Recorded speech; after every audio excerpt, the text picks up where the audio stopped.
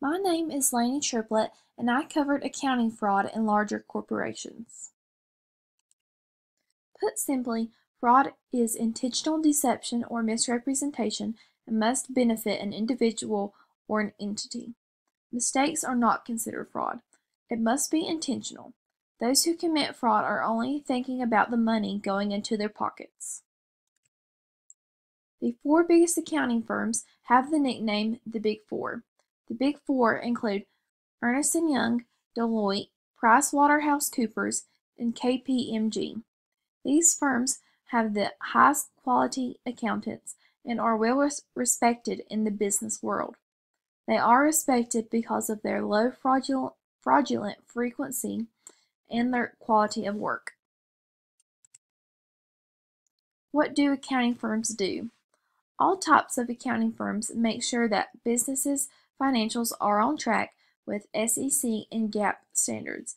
The SEC stands for Security and Exchange Commission, and GAAP is the generally accepted accounting principles.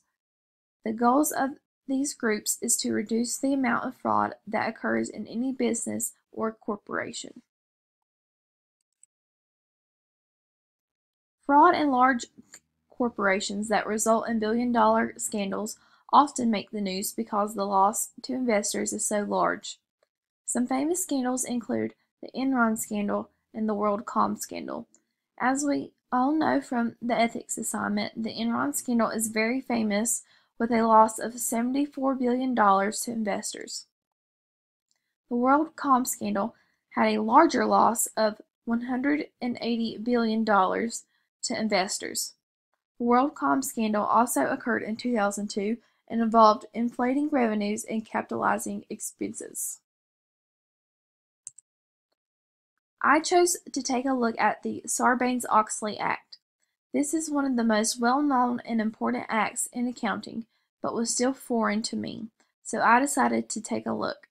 The Sarbanes-Oxley Act of 2002, or SOX as it is commonly called, was formed to regulate businesses' financials and regulate how the financials were reported. This act also holds the corporate officers of a company more liable and gives them more responsibility. SOX has many statutes and rules, but the most prominent few require the signing officers to review the report so they can be held liable for what they are signing. Another requires that no information be untrue, and another established the PCAOB, or the Public Company Accounting Oversight Board. The PCAOB makes sure auditing professionals are adhering to the standards in the Sarbanes-Oxley Act. The SOX contains many provisions that give protection to whistleblowers. The National Whistleblower Center says it may be the most important whistleblower laws of all time.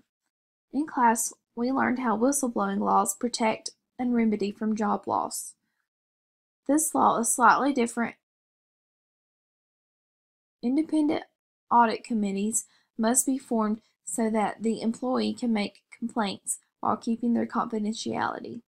Attorneys are required to file whistleblower complaints on their clients under multiple circumstances.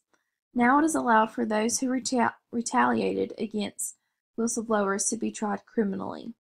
Finally, the whistleblower provision of SOX gives jurisdiction to the SEC to enforce all of the provisions in the Sarbanes-Oxley Act.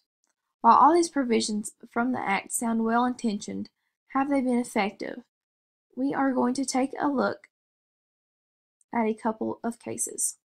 Free Enterprise Fund versus the PCAOB, and the SEC versus Goldstone.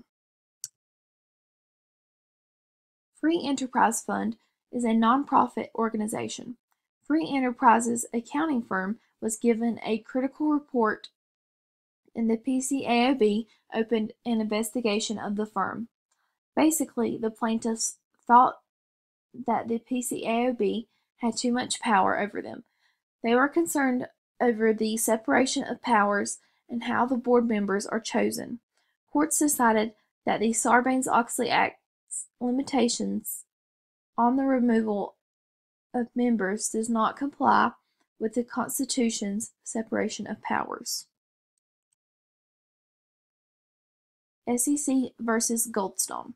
The SEC claims that the officers of a mortgage company had deceived its financial situation to auditors in the Form 10-K. The courts found no misrepresentation in the company's financials, and the SEC had failed to state claim for scheme liability of the CEO and CFO of the company. On the outside, SOX seems like a good idea. Who doesn't want to reduce misrepresentation, save stockholders' money, or hold the brains behind the fraud liable for their actions? But is it really as effective as intended? I was surprised to see just how many flaws came along with the Sarbanes-Oxley Act.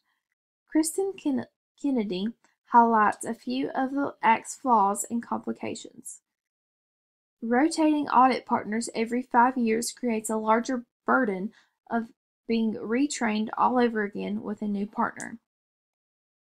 A company also has to pay a lot more money to comply with SOX and auditing fees and other costs to comply. Kennedy states that costs increased about 103% in the larger corporations after SOX was enacted in 2002. The main concern with SOX is whether or not the costs are worth it. Many companies do not feel they are getting their money's worth. The larger corporations and companies have to pay millions of dollars in order to comply with all of the standards and provisions of the Sarbanes-Oxley Act. Are the extra costs really getting the work done? Looking at scholars' views and opinions, I concluded that no, the Sarbanes-Oxley Act of 2002 is not effective. Scholars really focus on how costly it is for corporations to be up to their standards. Looking at their reasons, I agree. When a corporation has to pay over $20 million or more every year just to be qualified, says how the act is hurting more than helping.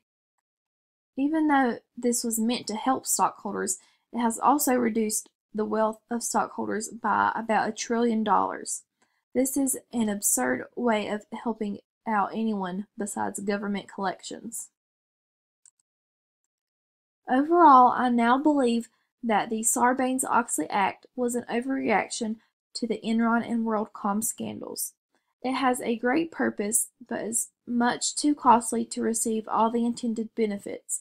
I do, however, believe that misrepresentations would be greater in larger companies if the act did not exist. It is impossible to stop fraud completely, but reducing it is beneficial to everyone involved. Thank you.